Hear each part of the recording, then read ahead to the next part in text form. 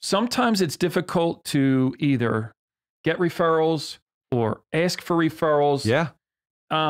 When you're a newer agent, even seasoned agents that work in insurance or real estate, I mean, you get to the finish line with an existing client, right? And it's can sometimes get twisted about, hey, send me someone, here's a napkin, write down 5 names of people that I can go out and call and solicit. It's awkward. It's bad. Yeah. Yeah. So we're always, I mean, in our office, we're always trying to find like the hack, the better way to do something. And with better results. With better results. Yeah. So if we're doing this, can we do it better? Or let's try this and see if we get a better result from it.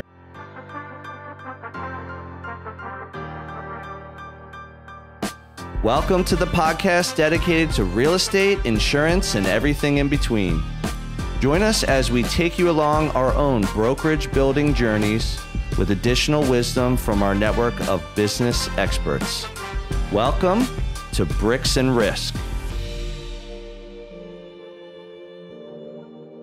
Hey everyone, welcome to another edition of Bricks and Risk. I'm Tim Garrity. And I'm Sean Mooney. Tim, today we're peeling back the onion. We're talking about referrals, warm referrals, and cold calling. Wow. Okay, I love this topic. Yeah, it's good. What should we do first? What do you think? I'm thinking the warm stuff. Yeah, the warm stuff. Let's do that first because that's how you and I operate. Warm butter. Yeah. Oh, totally. All right, let's do this. So, all right, here's something I'll jump into. So warm referrals. Let's think about what's the foundation of a warm referral. In my own opinion, the foundation of getting a warm referral from someone is going to be customer service. So you have to work with someone first. And when you're working with that person, you have to deliver. So you have to set expectations up front. You have to execute throughout. And then you got to deliver that satisfied customer at the end. And then if you're able to do all that, that's when you have the opportunity to say, hey, would you give me an online review? Or would you mind dropping my name to friends, family, neighbors, coworkers, anyone in your ecosystem so that I can keep building my business? Because let's be honest, referrals are the lifeblood of any business. Yeah. And this is how it works, right? That's like how you program it, from start to finish. But get into like some of the tactics that you're using at Copper Hill to kind of drive them, or talk, what's been successful for you guys in implementing to like make sure that you're capitalizing on them. I'd say one big one for us is we do a huge annual client event every year called the Copper Hill Annual. We've done it 4 times. We would have done it more, but unfortunately with COVID, we weren't able to hold it. And the reason it started was really my brother Ryan, and we were in one of our weekly meetings, and he had said, I think we should do like a party for like all of our past clients. Coming from Ryan. Right. Yeah. I mean, think we should have a party. Let's be honest, I'm like, what'd you say? Party? All right, we're good. He's like, whoa, let me finish. So then he said, I think we should have a party for all of our past clients, for the agents at the company, and for our business vendors. So it's like, mortgage and title, insurance, everything. So you've been at them from the start. I've been at Ryan's parties. You've been at Rise, Rise Jams. So basically, I wanted to focus on that because we started doing that a few years in. Yep. And it was because we had already helped a number of clients. So we looked at it as like, we want to give back for the people that not only have trusted us with their service, but also a lot of those people had already given us referrals. So we look at that like, this is an opportunity for all of you to just come out on a Saturday, bring the kids or leave the kids behind, whatever works best for you. And just come out and eat and drink and hang out and have a good time on us for like 3 hours. Yep. So with doing that, I will tell you, every time we have done that, the 6 months that follow, there's always a few really good referrals that come out of the woodwork. And most of the time it's coming from the people who actually attended the party. Yeah. But I will say, even if someone didn't attend the party, so here's another thing I want to touch upon. It's really the thought that counts. So if we invited someone and they couldn't make it, their kid had a soccer game, they just wanted to spend time at home, whatever it was, the weather was bad, vacation, they still appreciate it. they appreciate the thought. And there have been opportunities, I know because I've documented this, where I've gotten referrals from those people post Copper Hill Annual, Yep. just for the fact that that was a way to reconnect. So I'd say that's one for me. And how does that, so that's like from the angle of either a client. Can you talk a little bit about like your team and what the feedback has been from your team, that like what they're telling you, like, hey, about this event, or like, hey, this, you know, this has been great because, you know, I'm able to invite these people and bring them in, and, you know, that's catapulted me. Or Absolutely. Yeah. So we did, it was our first one in literally like, I think almost 4 years. Yeah. We just did this year. You were there. Yep. Had a lot of our agents there. They invited a lot of people as well this year. It was packed. It was. It was a great day. And I think some of the best feedback I got was, you know, when I train, when I mentor the agents, and I'm trying to have them, again, build more warm referrals, become a referral-based, relationship-based agent, because that's how you sustain your business. So going through all that throughout the year, hey, you should have a client event, maybe 2 client events. I'm doing one for free. Yeah. All you have to do is bring 5 people. Just show up. And they loved it. They were like, man, you guys really executed on that. Like, great spot, great venue. It's like, yeah, that takes a ton of time. That took us months, thousands of dollars. But one of my best secrets of holding a client event that large, because you were there and it's not cheap, is you go to your business vendors and you have them help you out. Yeah. So you're like, hey, can you kick in some money as a sponsor? And again, you're going to come anyway, but bring a couple guests. And I'm going to drop your name, or your name's going to be on the invitation. It's going to be on the advertising. So we're propping them up as well.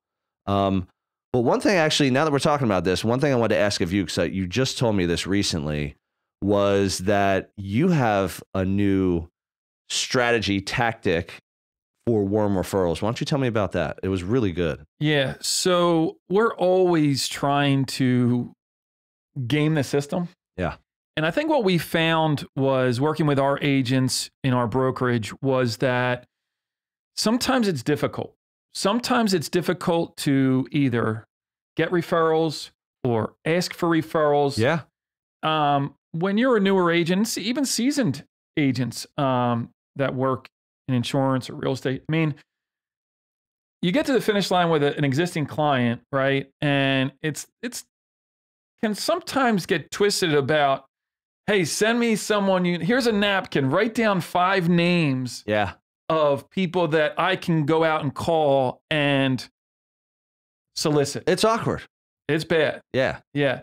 So we're always, I mean, in our office, we're always trying to find like the hack, you know, the better way to do something, and with better results. With better results. Yeah. So if we're doing this, can we do it better? You know, or let's try this and see if we get a better result from it. Yep. And so what I came up with was, everyone uses text message. Everybody. Like, you call someone on the phone, leave a voicemail, it's like out in the ether. Yep. They're not. How many times have you called, left a voicemail? Hey, did you get the voicemail? Oh, so many. Or it's like, even if they did and they saw it, like back. we look on, and then, or they might call back. Yeah. I'm like, by any chance, you listen to the voicemail? No. What'd you say? Yeah. What do you need? And it's like, come on. Yeah. Like, why'd I even do it? So what I in my mind was like, all right, how can we make this easy for our agents? How can we make it an effective way to communicate with our clients? And what's an effective way to get a referral? Yeah. Because at the end of the day, that's what you want. That's how you build your network. And so what I came up with was literally take your name. So you have a real estate agent that works in your office. Yep. They put their name, contact information on a contact card. Okay. Like an actual physical card I'm writing on it, taking a picture, or like a digital card? Digital card. Okay. Like, you know, when someone sends their contact, I did this because someone sent me like a plumber's information. Like, hey. When you share a contact in your phone, basically. Exactly. All right, cool. Like for iPhone, do they have that feature? Yeah, well, I mean, if we're really getting into this, I mean, iPhones are the reason planet Earth is doing well, and droids are actually the reason why it's not. Can you expound on how? if we're getting into the iPhone, I would say 7 to 8 out of 10 would probably agree with me. But keep going. Keep going. Probably wouldn't be here right now. Keep going about the 7 steps it takes to share a contact on the droid platform. First, you take a picture. So what we're doing is contact in your phone, contact card, shareable. Yeah. And it's a text message out to your existing client. Okay. Who you just helped. All right. So it closes. Everything's done. How soon do you do this? We've been doing it now. We've been kind of like on the dovetails of like just starting it. And what we've been doing is taking like Thanksgiving and the holidays as a reason to reach out. Okay. So, hey, how was your Thanksgiving? You know, just kind of get your foot in on the text to get them going. Yeah, it's an opportunity to say happy Thanksgiving. Hope you have a great one. Yep, exactly. Enjoy the time with family. And then, you know, hey, it's been great. Hope you had a good one too. Then pivot off of that to say, hey, you know, trying to build my network for this coming year. I attach my contact card. Could you share it out with 2 people that you know? Yeah, that's unbelievable. It's so simple. It's so simple. Did you hear this somewhere? Did you hear this somewhere? Or did you come up with it? No, it was that plumber, you know, it was that plumber that came to me that kind of sparked this. That was the light switch. Yeah, like, wait, because the referrals is kind of like always something we're trying. It's always. Yeah, you're trying to think like, what else can I do? Like, how else can I make it clear? Yeah. Because again, like you and I do it. Yeah. Like, but again, we're business owners. Yeah. So we look at it differently because we know that's how our businesses have grown. So we're constantly looking out for other business owners, again, or professionals. It doesn't matter. Yeah. But most people don't own their own business. Well, I think the fail in before is like you're on the phone, right? And you say, hey, Jim, glad we were able to do business. We know you're happy. We did a great job for you. Could you send 3 people my contact information? Never going to work. Right. It's true. Email. So you send an email. Hey, glad we were able to do this for you. Jim, could you send this out to a couple of your friends that you could? Doesn't work. It just falls on deaf ears. Text message is like the greased skids. It's just so easy. And it's right there because what they'll do is like we constantly talk to our past clients. Yep. You know, sometimes we're just having a conversation. Sometimes we're talking business. Yep. But it's always going to be there. Yep. Like they might just, all they're going to do is, I don't know, does a droid work that way? Can you do this? And actually the screen will move up and down. Yeah, you have to like power on. Oh, okay. And then once it like 3 or 4 minutes after it like powers on. But so literally as they're on the phone texting, it's, oh yeah, you know what? I've been meaning to like send my brother your information. Yeah. And he never did it, but now it's right in front of him. Now I'm thinking about it right there. I don't have to dig through my contacts. It's in an easily accessible spot with the message that says, if you don't mind, you know, referrals are the lifeblood of my business. I'm trying to have a better 2024, however you want to word it. Can you please give my contact card to 1 or 2 people in your network? Yeah. I love it. It's so good. And so, like I told you, we've only been doing this a short time as we came up with this idea. And literally, I mean, I'm like, oh man, I wish I thought of this like 5 years ago. All right. Because the traction that we're getting is like gold. All right. So again, we've talked about this before. So we talk about warm referrals and we both operate the same way. This is part of the reason we started a podcast. We're like, we want to talk about some of the things that we don't always hear. Yep. And it's like, let's say you listen to 10 podcasts in a week. Maybe 1 or 2 is talking about working with referrals, relationship-based marketing, like growing the other 8 or 9 are literally like, here's a different way to get 5,000 followers, which again, it's not to say that it doesn't work, but that's more the cold approach. You're just throwing stuff out into the universe and you're hoping that one of those 5,000 sees value in you and will refer business. Well, it's like, where are the long-term gains going to come from? Right. Are they going to be coming from one of the 5,000 followers or whatever? Right. Potentially. I never say never. So like it could, but for me, the long-term play is in terms of you referencing, I forget the numbers, but your network and attaching your network to another person's network.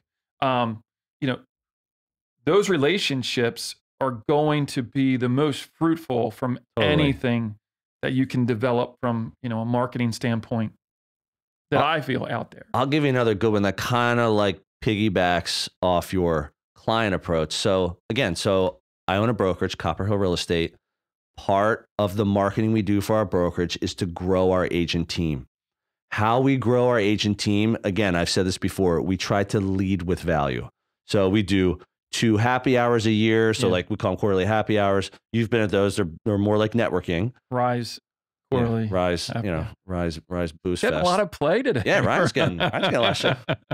Making him out to be this huge party animal. So we do the 2 happy hours, do 2 guest speakers. And again, then we do a monthly agent newsletter, which I haven't really seen a lot of people do. I only started doing about a year ago. I always had just a newsletter that went out to everyone. Now we have the one for like clients, people in our network, and we have one for agents, which again, we're putting stuff out there. Here's one that's happened to me lately that is similar to what you're talking about, that when I'm networking with agents and I'm getting to know them, we're trying to see, are you happy where you're at? Yeah. Is Copper Hill a good fit, whether you're happy or not? And how can we build a relationship so that maybe at some point we do want to work together? And if we do, again, we're going to work at Copper Hill because I own the company. Like that's the goal. So you're taking it. So just unravel that a little more. You're sending out to agents that aren't with you. Correct. And you're kind of taking their temperature to kind of get a read on. Yeah, maybe they get 6 newsletters. Yeah. And I have a video on every one of them. Every video is talking about business building tips. It's anywhere between 2 minutes and 6 minutes long. Yeah. I put them on YouTube. But again, I'm just putting it out there to link people to the YouTube page, so a landing page. Yep. So one of the things I've been doing lately through my networking with these agents is they'll reach out to me and be like, who's your roofer? And normally, okay, I'm just going to paint this picture. I hate to hit the big box shops, the big brokerages. Okay. But go ahead. I have heard, because I've never worked for one, that the vibe and the environment in a big box brokerage is that they hold their good contacts like this, like real close to the vest. They don't want to pass contacts out because one, there's usually like 200, 400 agents in the office. They don't want that person building a better relationship. They want to hog their contacts, which sounds awful. Excuse me, but I know it's common. So one of the things when someone asks me and says, hey, sounds like a Seinfeld episode. It's like, I have my contacts. And again, no offense. If you work for a large brokerage, I'm not pointing fingers and I'm not making fun. I'm just telling you what I hear. Slightly. Yeah, slightly. So again, when someone asks me, I say, of course. Yeah. And then I'll even say, where? Yeah. City or suburbs? Yeah. Because I really want, and those are 2 different markets. And you and I live on the suburban ring, but we've both lived in the city. Yep. So again, so we get it. But I'll ask that, and then I'll just say, here, take my prime roofer. Yeah. And people are just like, this is unbelievable. Not only do they appreciate that from me, but what happens is 6 months later, I hear from my roofer, and he's like, thanks for dropping my name to such and such because it really worked out, and I think it's going to go well. Yeah. Or 6 months down the road, the agent will say, I gave your roofer contact to 3 different people already, and he or she is awesome. Like literally, like, so it's kind of similar to what you did. It's not like really. If you're in Manayunk and you need a plumber, just call Roger Ross. That's very true. Roger's the man. Who does it better? Lived a couple blocks away from me. He's helped me out in a pinch. He's like fantastic. The pinch maestro. He actually did the plumbing at my house in Flowertown. He did my house in Amble. Did he really? Nice. Roger's the man. Roger. We'll drop his info. Yep. Hey, everyone. This is Tim, your favorite Bricks and Risk co-host. But don't tell Sean. I hope you're enjoying this episode, and I'll get right back to it in a moment. Our audience grows through word of mouth. So if you would please take a moment of your time and give us a review on the platform you're on, that would be fantastic. Please also help spread the B&R word by sharing your favorite episode with a friend. We greatly appreciate your time and trust. Now, back to the show. All right, so we're talking about all the good ways that we can do warm referrals. Yep. Why don't we do this? Why don't we dive into something that you and I are not huge fans of, but we've both done it. Let's talk about some people just call it cold calling. Let's call it cold marketing. So we can start with calling any which way you want to. How do you want to hit it? Let me define it by saying I don't hate it. Okay. Oh. I actually really love it. Yeah. If someone else is doing it. You gonna get married? No, if someone else is doing, actually, we could parlay that into. So cold calling, where to begin? Everybody hates it. Yeah. It is the worst. Myself included. It is the, how do you describe it? It's, here's how I would describe it. Why do I want to be told no 95% more than I want to hear a yes? So, one would argue like that no, like I forget who says it or the saying goes is like that no is one no closer to the yes. It's true. So I think that you have to have the right mindset to even come into a situation where you are doing it, right? Because if you come in to a situation and you're like, I hate this, I'm gonna hate this, this is gonna be the worst, I'm not gonna get anything out of it, you're not going to be. Yeah, you're already kind of failing. Yeah. Because your attitude isn't, your mindset's not right, your attitude's not right, and that's everything. And so I think if you go into it, you gotta believe in it. I think if you go into it with the right mindset, and the right mindset isn't, I'm going to make 100 calls, I'm going to make, 100 connections and get, 100 deals. I think you have to go in with realistic expectations of what's a win look like if I make 100 calls. Right. And I think that 100 calls, and if you connect with, I don't know, 15 people, yep, and you get one or two real kind of connections that can take it a step further, yep, I think that's the win. The numbers that I have heard in just my experience, my business experience, marketing, listening to podcasts, training, all that stuff. This is huge in my industry. It's huge in real estate. Is that, yeah, it's about 5% success rate. And everyone uses 100 calls as the example. Because it's really easy. It's like 100 calls. I'm gonna 5 of them will say yes, let's say. And then the second factor of that is like half of that will actually work out and turn the business. So let's call it like 2 to 3 will work out with 100 calls. Yeah. Here's a great way to look at it. Here's a positive of it, even though it's not my thing. Make 20 calls and get 1 yes and feel good. And then take a break that day.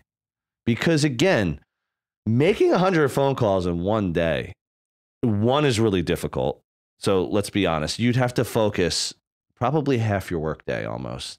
Because you're going to take breaks, you're going to need a breather, you're going to get on the call with someone for 5, 10, 15 minutes. Like that's what happens when you just reach out to people. And I've done this in real estate. I haven't really done it to get clients. I've done it more to meet agents. Yeah. And it's been more selective. Like, so sometimes, so let me go to something that happens in my world, which I kind of agree with. Like if you're just going to call random people, like give it a list of people, you're just like, I want to see if they want to buy, sell, or rent real estate, or if they know anyone. Like that is really hard. Yeah. A lot of people will break it down to expired listings. So an expired listing is someone lists their house. Yep. Maybe, most listing contracts are 6 months, some are 3, but let's call it 6. It doesn't sell in 6 months and it just expires. And then they just naturally say, we're not going to work together. So rather than say like, I'm going to terminate, I don't want to do this anymore, I don't like you for whatever reason, they'll just say it expires. So expireds are like it's a natural thing happening. I don't even think that's cold, right? That's like it is still cold because you don't know them.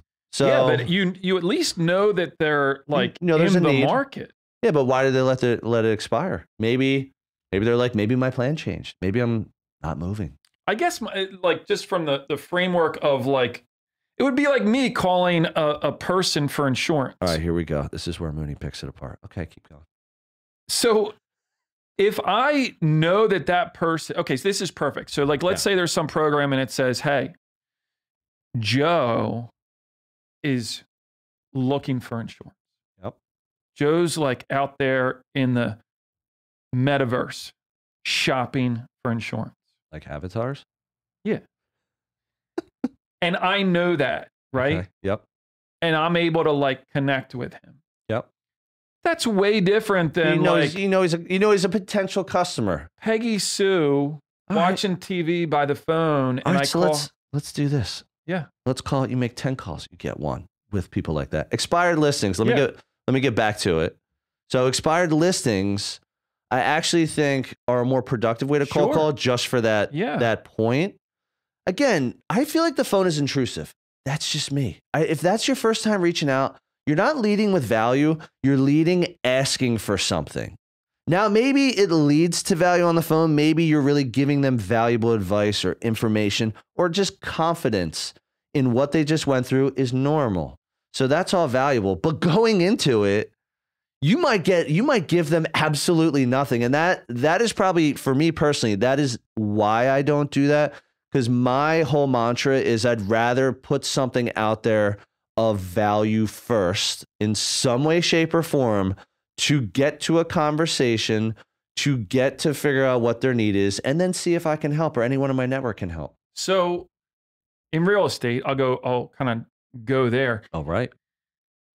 Don't they do the like this house sold, so then they market to like someone in the neighborhood because chances are in the next 6 months someone's going to sell? Yeah, you mean like circle prospecting? You familiar with what that is?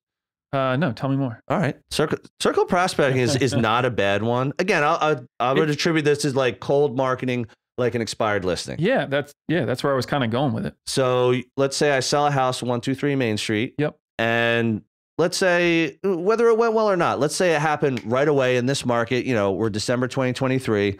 There are still bidding wars in some markets. It's hard to believe, but there's an inventory issue. So even though interest rates are 7+% right now, there's still not enough homes to buy. There's more people that want to buy them. So if there's an inventory issue, what do you want to focus on? How do I bring more inventory to the market? So let's say you sell a home 123 Main Street. It goes well. Then what you do is you draw a concentric circle around there, quarter mile, number of homes, whatever you want to do, that says, I'm going to blanket these homes with either a postcard, with a letter, with whatever, however you're trying to do it. That says, I sold this home. Here's what happened. You can share some information. You can't share personal information. No, yeah. But you can say, hey, it took 3 months. We had 50 showings, but we got 5,000 under asking. So they're like, wow, this person is good and patient. Yeah. Or you could say, it was on the market for 1 day. I had 95 showings, or 95 people came through the open house. I had 7 offers, and we got 20,000 over asking. No matter what the story is, you're sending that out to that network to say, this is what happened. If you're thinking about selling, give me a call, shoot me a text, send me an email, but you're leading with value. Like you really are. You're giving them valuable information. Data. Like they might not even know that home sold. Maybe they just don't look online. Maybe they missed the sign. They lived in a street that they never go down. So they might not know. So that's number one. Let's say they did drive by the house the whole time, but they didn't know what happened. Now you're informing them. And let's say they, they drove by the house every day.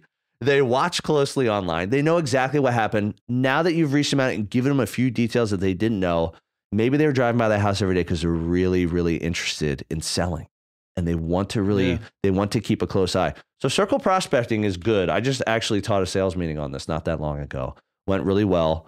It's not something that I do regularly. It's something I have done. Have I ever gotten other business out of it? Nope. Have I gotten calls or people reaching out? Yes. Yeah, so. we do. I guess we term it as like geofencing. So like fencing out an area geographically, like a specific one. Okay. And I know that they're one of our high net worth carriers will do that like on our behalf. So if you write an account in, a high net worth neighborhood, they kind of know that, all right, this is the target client that we want to kind of go after. Okay. And they'll send out these postcards to say, hey, we just wrote Sally down the street. This is what we did. Call it geofencing? Yeah. It's so funny that we do so many of the same things in our industries, yet they have completely different terminology. Like, sphere of influence. Yeah, and center of influence. So how weird.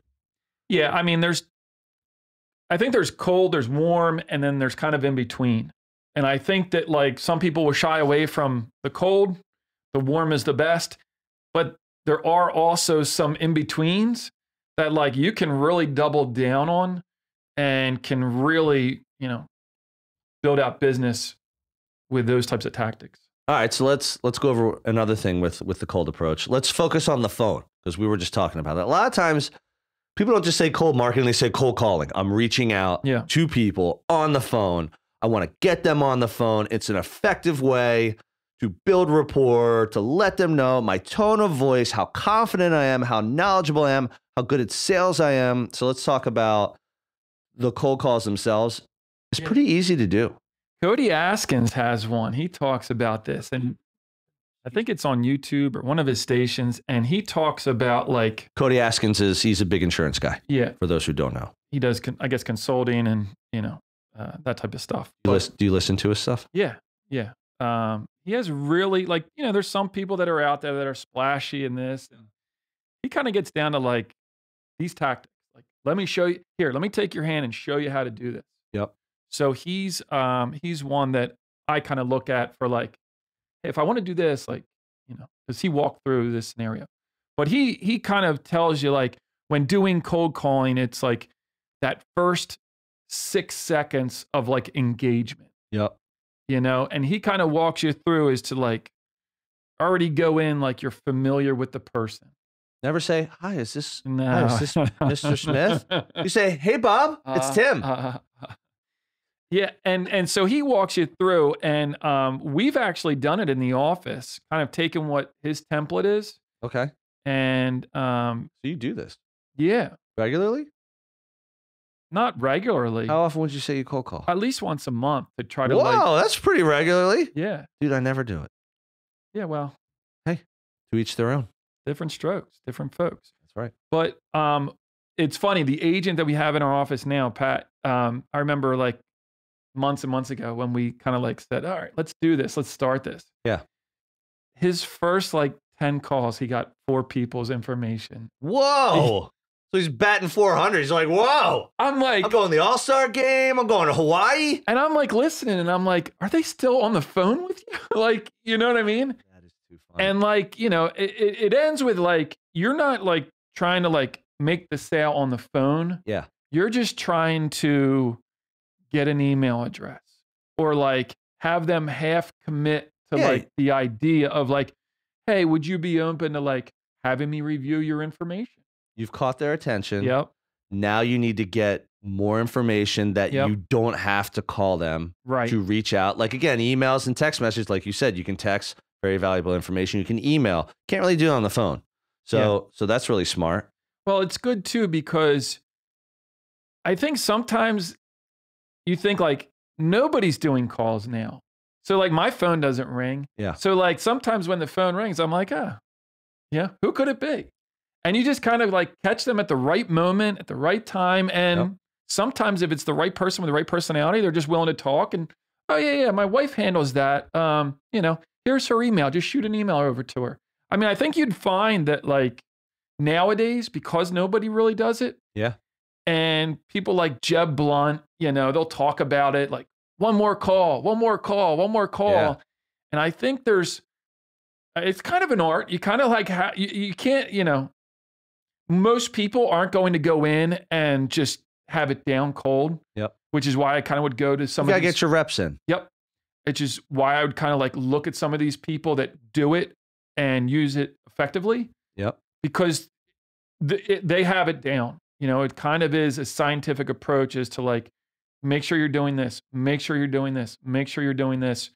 And I think that because people don't do it now, they rely on so many other things that potentially could be an opening, for people that want to try to build out going that route. I think that's awesome perspective. So we're going to close this one out with that. So thank you for tuning in to another edition of Bricks and Risk. See you soon. Thank you for joining us on another episode of Bricks and Risk. Our goal is that you walk away with 1 or 2 valuable nuggets, and we greatly appreciate you sharing your time with us today. You can find all BNR episodes on Spotify, Apple Music, YouTube, and anywhere else you get your podcast content. Until next time, keep learning and keep growing.